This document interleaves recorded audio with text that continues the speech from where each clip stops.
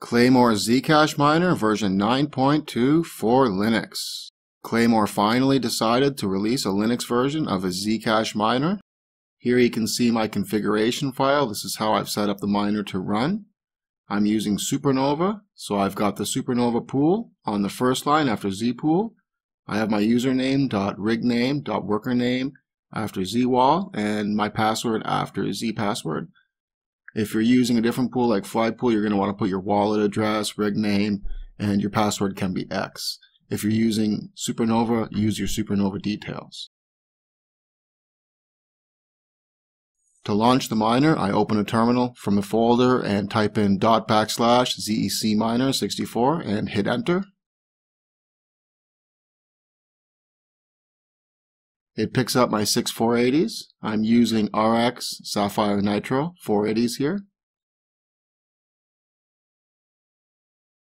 It starts mining.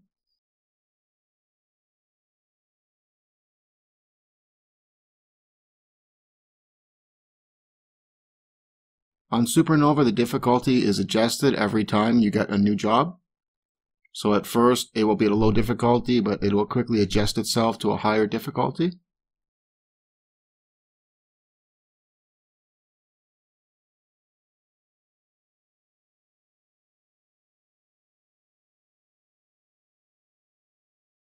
You can see now I've got my difficulty set at 14,506.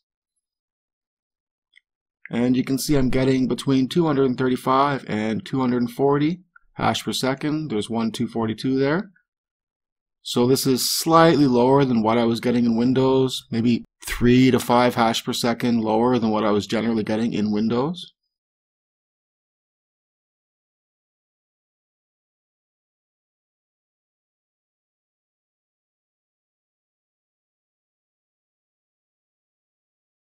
If you are using Ubuntu, this is the miner to use for ZCash. You don't have to use OptiMiner anymore. This miner has a lower dev fee and higher hash rate. So I hope the video helped. I hope you liked it, and thanks for watching.